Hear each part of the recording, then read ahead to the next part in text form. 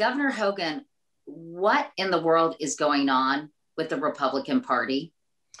Well, that's a really good question, Katie. Some of us are really trying hard to figure that out.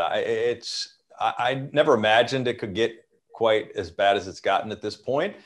I think we're really in the midst of, just the beginning of what is going to be a long, and difficult battle for the soul of the Republican Party. I mean, we're heading off in a direction where, we're not going to be able to successfully win national elections anymore, where it's going to be difficult for the Republicans to ever get the House or the Senate back, or to win the White House back, unless we can return to some sanity.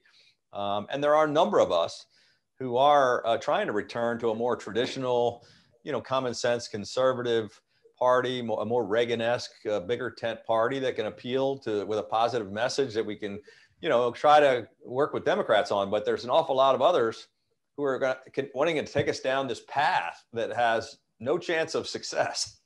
In fact, I was going to ask you, Governor, are you in the minority? Is the Republican Party now squarely the party of Donald Trump? Well, I think it has been, and I think perhaps it still is, but I think his influence is slowly beginning to diminish. I think after the loss of the election, after the crazy conspiracy theories about the election being stolen, and then particularly after the insurrection at the Capitol, while he still has an awful lot of supporters in the Republican Party, it's dropped considerably. And there are at least 30 or 40% of the Republican Party who do not want to see Donald Trump involved in the party in a substantial way. So it's still a majority, but a shrinking majority, and it's a majority of a much smaller party. We've been shrinking the base, and we've got to grow the base instead. Let's talk about his scathing statement about Mitch McConnell. What was your reaction to that? Well, on the one hand, it wasn't surprising, Katie, because we've seen, these kind of attacks on fellow Republicans and on other people, and kind of this angry rhetoric for years. But, Mitch McConnell, who didn't vote for impeachment, I think, really spoke how he felt. And obviously he's concerned about winning the Senate back. And, I'm sure there were politics involved, but I think he meant the words that he said. And I admired him for being willing to speak up. But for the president to attack him in the personal way that he did, it's kind of what we've come to expect. It seems that as if, Governor, people speak out against Donald Trump at their own risk. There's a lot of fear about Republicans, Liz Cheney among them, getting out primaried. And I'm curious if you have gotten any backlash, because you've been pretty outspoken about the fact that you would have voted to convict if you had been in the U.S. Senate. Well, not being in the Senate and not being in the House and not taking a vote may put me in a different position. It also didn't come as any surprise for me to speak out, because I've been speaking the exact same way for the entire time since Donald Trump announced his presidential campaign, 4 years ago. So I think some people who haven't spoken out for 4 years are experiencing, and finally are getting the brunt of the criticism. I also happen to be in a state where I ran 45 points ahead of Donald Trump. And so, he lost by 30 and I won by 15. So he doesn't have quite the same influence over me. And I'm also just not as concerned about, what people think about it. I'm just, I've always been pretty blunt and say exactly what I think. Your father was a real profile in Couric back in 1974, when he was the only Republican to vote for all 3 articles of impeachment against Richard Nixon. But there are very few profiles in Couric today. Only 7 Republican senators voted to convict Donald Trump in that impeachment hearing. Why do you think that's the case? Well, thank you for mentioning my dad. I'm awful proud of him. I learned a lot about integrity and public service from him. He was the first Republican in Congress to come out for Nixon's impeachment. He was on the House Judiciary Committee. He was the only Republican to vote for all 3 articles of impeachment. So talk about, he was the only one. And here we had 7 senators and 10 members of the House. And, I admire them for voting their conscience and having the guts to stand up.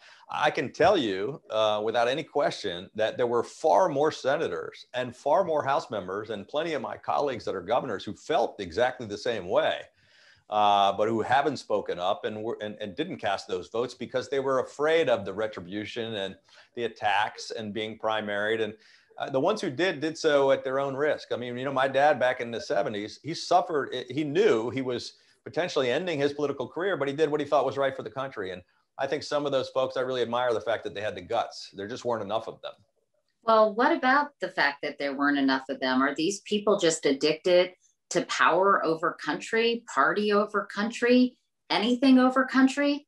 I'm not sure I would characterize it quite like that, Katie. I mean, it's hard for me to put myself in and judge how people were making these decisions and how they arrived at their conclusion. Some people really didn't, I think sincerely didn't believe, thought he was wrong, thought he incited the violence, but that you couldn't or shouldn't impeach a former president and that the election was over. Some people, I think, thought that we needed to put Donald Trump behind us and not continue the talk. And some people, I think, maybe thought he was guilty and didn't have the guts to vote that way. So it's a little bit of all that, but I wouldn't say they, you know, I don't want to characterize what they did because I can't put myself inside of their own minds and their hearts and figure out how they decided their vote. When it comes to this fight, Governor Hogan, over the heart and soul of the Republican Party, how do you reconcile the fact that 81% of Republicans say they have a positive view of President Trump and 53%, over half, would vote for him again in 2024? Well, it's a little surprising, but you know he really has had quite a following over the past 4 years, and you know I think that's going to continue to diminish as time goes on. And you know I think we're just getting by the election. It's surprising to me that so many people believe this talk about the election being stolen, which doesn't have any basis in fact. I mean, you know, some of my Republican governor colleagues who were very strong supporters of the president, you know, they certified the elections and you know, they wouldn't overturn the election, and they're telling us there just wasn't any truth to these rumors. But it's amazing how many people believe them, and it's all about, you know, social media and disinformation, and we've got to figure out how so many people were misled.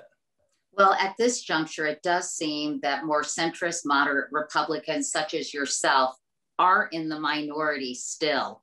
Yes. So how do you change that statistic? How do you bring more people to your side, if you will, of what you believe the GOP should be?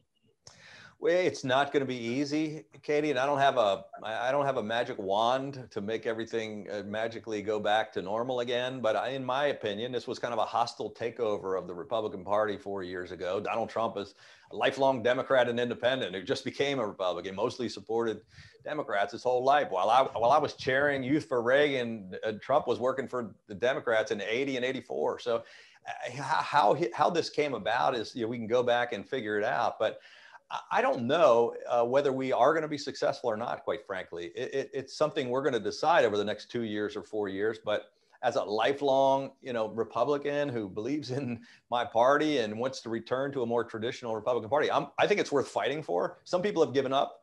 I understand that.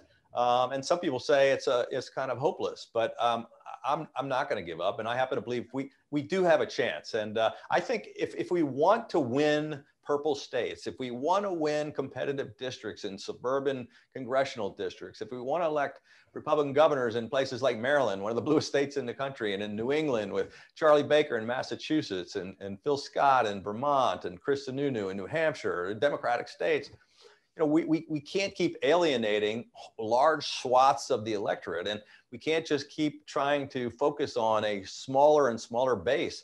You know, in Maryland, I've you know, won overwhelmingly with suburban women, with Democrats and independents and conservatives and Republicans. And we've got to find a message that can appeal to more people, because successful politics is about, you know, addition and multiplication, not subtraction and division. You can't win elections if you can't convince people that your ideas are the right ones.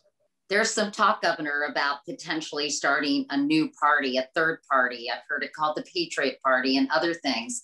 What do you think about that idea? Is that sort of a pie in the sky notion? Well, you know, you hear it from both ends. There's definitely a divide in the Republican Party. But you've heard they were talking about a MAGA party that President Trump said he wouldn't rule out, starting a party of his own. The more traditional Republicans are, I think, trying to get their own party back. And so I think we're going to figure that out. It's very difficult to have a third party or to have any. I think there's an overwhelming majority of Americans. One survey showed about 73% of the people in America are somewhere in the middle. They really aren't happy with the Democratic Party moving too far to the left. They're not really happy with where the Republican Party is. They're either moderate or right of center, left of center. They're not on the extremes of either party. And I think it is where most voters are, but it's very difficult of a process to figure out how you nominate people that can appeal to those people. Lindsey Graham has said that he is quite worried about the midterm elections in 2022, given the rift that we've seen exposed between Mitch McConnell and Donald Trump. They're now at each other's throat. I'm more worried about 2022 than I've ever been. I don't want to eat our own. President Trump is the most consequential Republican in the party. We don't have a snowball's chance in hell of taking back the majority without Donald Trump. How concerned are you about that? Well, he ought to be concerned, and I'm sure Leader McConnell is concerned as well. Look, if they start primarying senators or congressmen who don't agree with the president or don't support the president and elect, more, QAnon supporters and really people that are out there on the fringe, they may be able to defeat them in a primary, but they're going to lose all those elections in November. And I'm of the opinion we have to nominate candidates that can appeal to more people and win in November. It doesn't matter who you knock off in a primary. Apparently, the Trumpiest Republicans are at the state and local level, much more so than in the nation's capital. So how do you handle that trend? And what can you do about that? Well, so, it's the way it's the same thing in both parties, really. The most activist folks are usually on these central committees that run the local parties. They're not necessarily the actual leaders of the party in those states, and they're usually not elected officials. But, they're certainly the Trump team took over most of the state party apparatus. You're seeing some of those party officials attacking, United States senators and congressmen who had the audacity to stand up and tell the truth. Or people like Cindy McCain. Yeah, going after Cindy McCain and Governor Doug Ducey, and it's just crazy. So governors that were strong Trump supporters like Doug Ducey in Arizona or Governor Kemp in Georgia are being attacked by the Republicans, and it just doesn't make any sense. But I wouldn't put a lot of stake in that. It doesn't really matter. Like, for example, in 2014, I'm the second Republican in 50 years to get elected, only the second one in 243 years to get reelected. My state party, apparatus did a state convention where I came in fourth place, but I'm the highest vote getter ever in the history of the state. So I'm not sure they have as much influence as you think. And they can criticize or censure all they want, but leaders are going to step up and lead. It sounds as if you think that Republicans could potentially cannibalize themselves by putting forth candidates that are extreme right or very much, Trump followers, but cannot then have success on election day. I think that's the biggest, the biggest concern, because look, political parties exist because you want to win elections, so you get a chance to govern, so you can, push your ideas and your agenda. If we nominate people that are unelectable in November, we don't get to run anything. We're not going to have a Republican president. We're not going to have any Republicans controlling legislative bodies. We're going to lose our big majority among governors. We're going to lose legislative bodies. We have to elect in the primary, nominate the people that are most electable, or we're going to lose a whole lot more seats. The more pro-Trump the GOP becomes, the more it could help the Democratic Party. Well, that's exactly my point, Katie, and that's the point I'm trying to make. I mean, I know, it's like well, you're not a true believer, so we have to get rid of you. Well, yeah, I do happen to be the most popular governor in America, the only one to win in Maryland in 243 years. So maybe you shouldn't get rid of me, because you're not going to get, one of these guys. QAnon is not going to get elected governor in my state. There was some speculation that you might challenge Donald Trump in 2020. That didn't happen. But are you considering a possible run in 2024? Well, I never really seriously considered it in 2020. There were a lot of people kind of encouraging that, but I never, formed an exploratory or took it too seriously. I just didn't think it was possible. In 2024, I get that question a lot, and I'm not trying to duck your question, but we really are. I have a really important day job in the middle of a state of emergency, trying to save lives, trying to vaccinate millions of people, working on our economic recovery. And I'm really going to try to stay focused on doing that important day job for at least the next 2 years of my term. And there's plenty of time between now and 2024 to worry about. But I am going to do what I can to save my party that I've been a part of my whole life. And I'm going to speak out and continue to try to be a voice. In the abstract, is it something that appeals to you, Governor? Well, it's certainly something, not something I would rule out, especially if I felt the call to duty. If I felt as if I was somebody who could run a credible challenge and could potentially take the party back on track. I mean, I'm more concerned about a future for the Republican Party than my future in the party. But obviously, it's something we're going to certainly take a look at. Governor Hogan, I know you were very concerned on January 6th. Tell me your reaction to the insurrection on Capitol Hill and the actions you took as a result. Well, I was shocked and outraged. I was in my office on a video conference with the ambassador from Japan to the United States. And my chief of staff came in. It was much like George Bush when he was reading to the kids in 9/11 when somebody whispered in his ear. My chief of staff says the Capitol is under attack. I quickly excused myself from the conference with the ambassador. I immediately called my security team in. My chief of staff had talked with the mayor of DC, who was desperately asking for our assistance.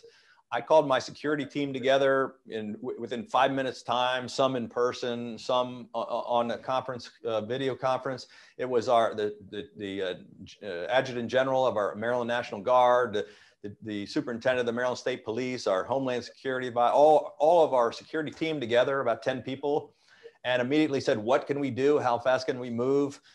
We called up our entire Maryland State Police instant response team. They're all riot trained, immediately sent them heading towards Washington. And we had this discussion about the National Guard.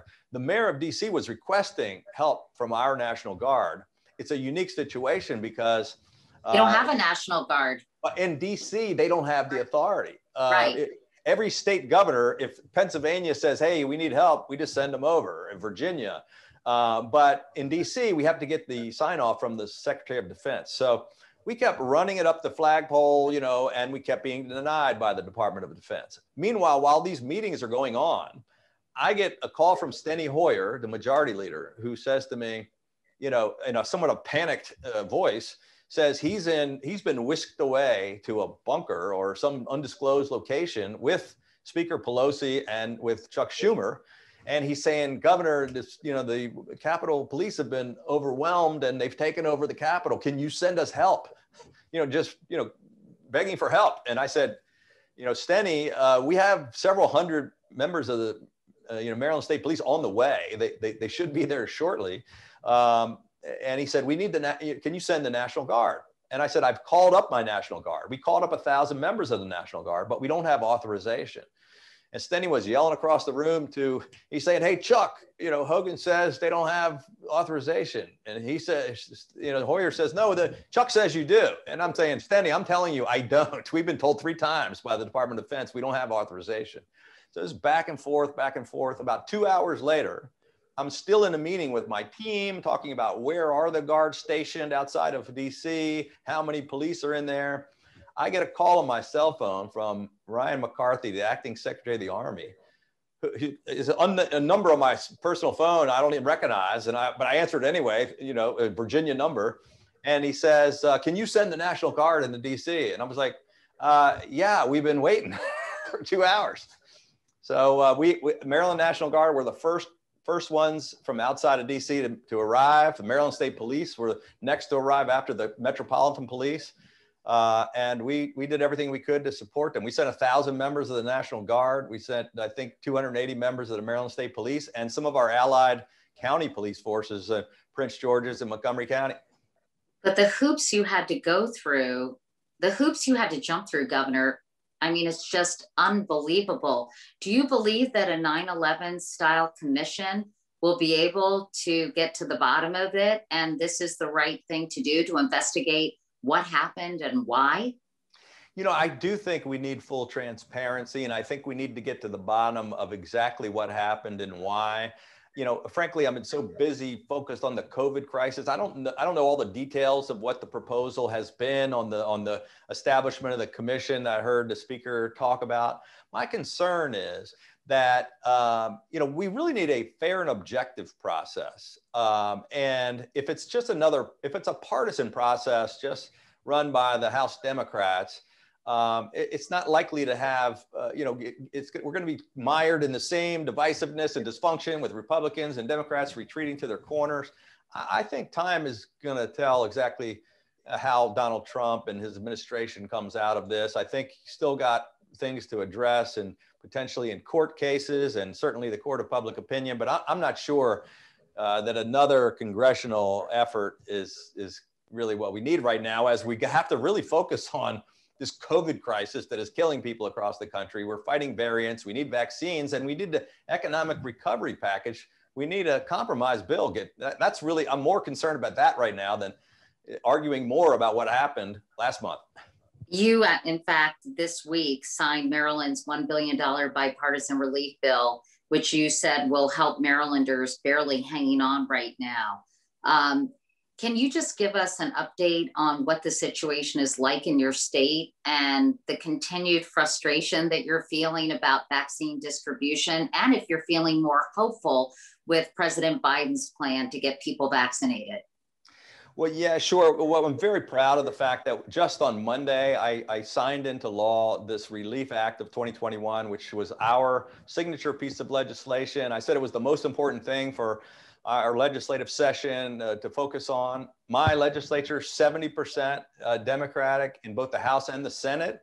I called on them to work with us in a bipartisan way. It's more than $1 billion in tax relief and economic stimulus for struggling Maryland families and small businesses and people who've lost their jobs.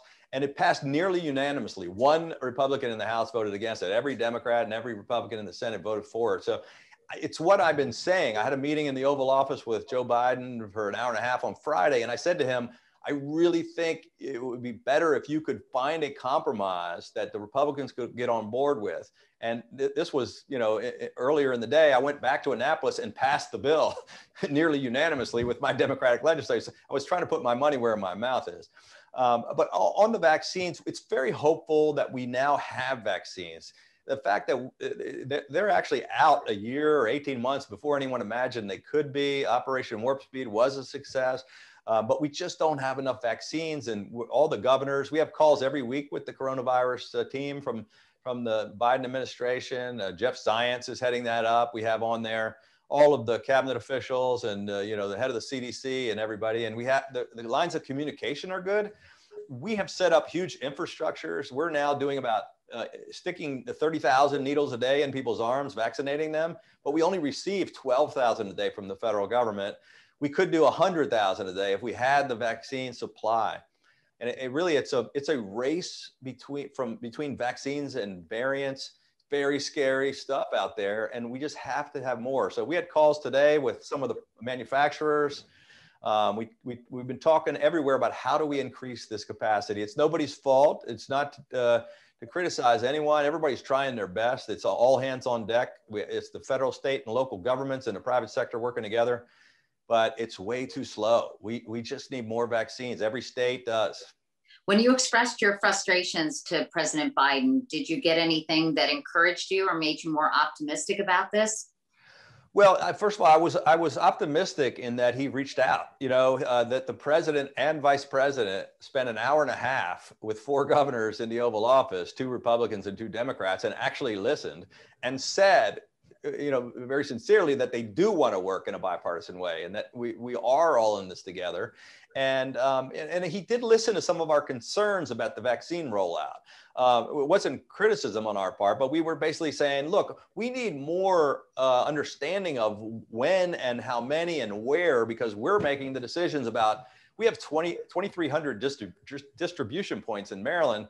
And yet we don't know kind of when we're getting a supply or how many or where they're sending them to pharmacy. So a little more coordination, and they've promised to try to improve some of those things with us. Governor Hogan, thank you so much. You're always so fun to talk to and so direct, and you actually answer the questions. It's a real pleasure. Well, thank you very much, Katie. I really appreciate it. Thanks for the opportunity.